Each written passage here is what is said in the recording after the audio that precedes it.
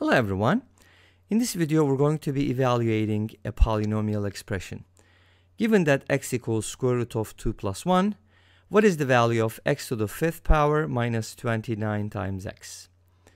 I'll be presenting two methods, even though there's more than two methods to approach this problem. Maybe I'll just briefly talk about the third one. Let's start with the first method. For the first method, I'm going to do the following. Just substitute x. So since x is given as square root of 2 plus 1, I can go ahead and evaluate this expression by plugging in square root of 2 plus 1 for x. And then obviously for square root of 2 plus 1 to the 5th power, we do need the binomial theorem. So let's go ahead and quickly remember what it looked like for the 5th power. So if you have a plus b to the 5th power, it's going to be a to the 5th plus 5a to the 4th b plus 10a cubed b squared plus 10a squared b cubed plus 5a b to the 4th power plus b to the 5th power. Notice the symmetry in terms of powers and coefficients and so on and so forth. So let's go ahead and use it with square root of 2 plus 1. So square root of 2 plus 1 to the 5th power is going to equal the following. Square root of 2 to the 5th power plus 5 times the square root of 2 to the 4th. Multiply by 1, so I don't really need to write it. B is 1, so we can totally ignore the values of b. Plus 10 times square root of 2 to the 3rd. Plus 10 times square root of 2 to the 2nd. Plus 5 times square root of 2 plus 1. V is 1, so b to the 5th power is also 1. Let's go ahead and simplify this first, and now we're going to subtract from it 29 times square root of 2 plus 1. That part is easy. So now, how do you raise square root of 2 to the 5th power? You can square, and then multiply by root 2. That is going to give you 4 root 2. This is going to be 20. These are easy, so I'm just going to skip through those real quick. This is 20 root 2. This is going to be 20. This is 5 root 2, and this is 1. Now let's go ahead and simplify this by adding the radicals together and the integers together. So I have 20 plus 1, that is 41. And then 20 plus 5 is 25, plus 4 is 29. And multiply by root 2.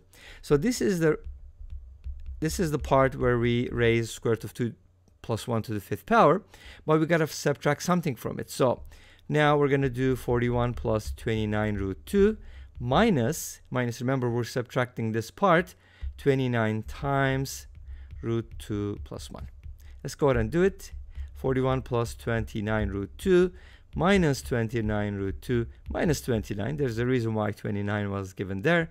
So go ahead and cancel those out. 41 minus 29 is equal to 12. So that will be our answer. All right, that is the first method. Let's go ahead and talk about the second method. Now for my second method, I'm going to use a different approach, of course.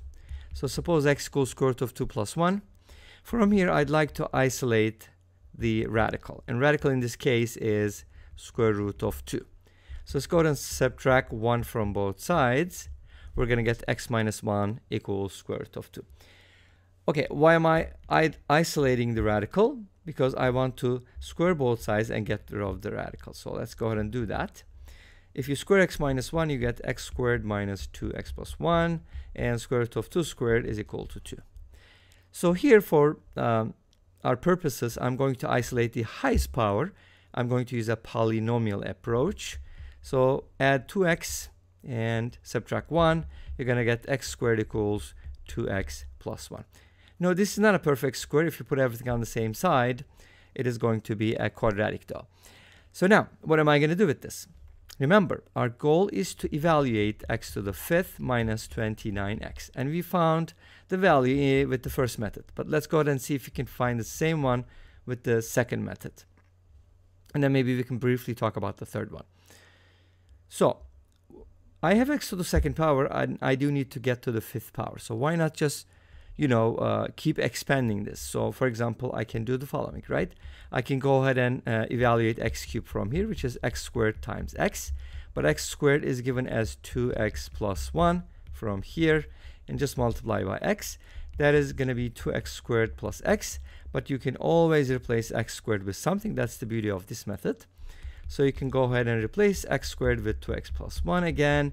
Just keep doing it until you get a linear term, and you get 5x plus 2 from here. So remember, this is x cubed. So we got an expression for x cubed, and x squared, we do have an expression for x squared. So why not multiply those together to get x to the 5th, right? X to the 5th is x cubed times x squared. X cubed is 5x plus 2, and x squared is 2x plus 1.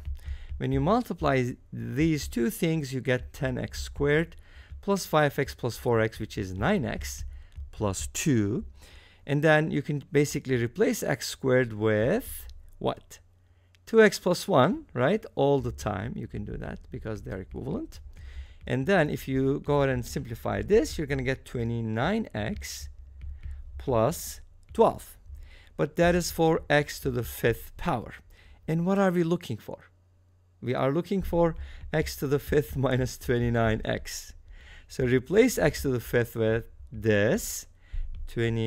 Oops, couldn't write it nicely. Replace x to the 5th with 29x plus 12. And then minus 29x, they cancel out, and you end up with 12 as before. Or just think about it. Subtract 29x from both sides, and this will imply x to the 5th minus 29x equals 12. You're just transferring one term from one side to the other. So the answer is 12 again.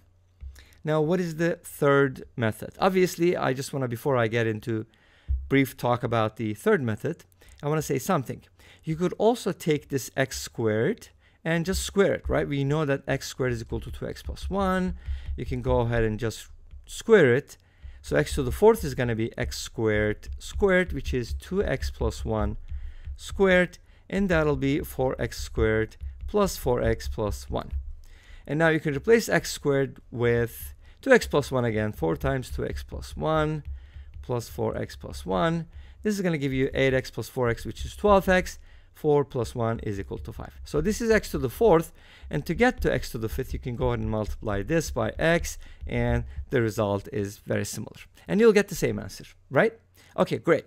So that's just another approach for the second method. Maybe 2b or not 2b. Who knows? Now let's go ahead and briefly talk about the third method. So I'm not going to go into the details, but I just want to say, once you find that x squared is equal to 2x plus 1, that means we have x squared minus 2x minus 1 equals 0, right? So we have a quadratic whose roots are whatever. And now we're trying to find the value of this. And so I'm just going to assume that this has a constant value. So let's go ahead and call that k. And now the problem turns into the following.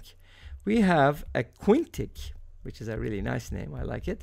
But there's no quintic formula. That's kind of sad. But anyways, set it equal to 0. So the roots of this equation are also roots of this equation. Why? Because it implies that. So you can go ahead and check the criteria for this quintic to be divisible by the quadratic, and you'll get the value of k as 12. And this brings us to the end of this video. But thank you for watching. I hope you enjoyed it. Please let me know. Don't forget to comment, like, and subscribe. I'll see you tomorrow with another video. Until then, be safe, take care, and bye-bye.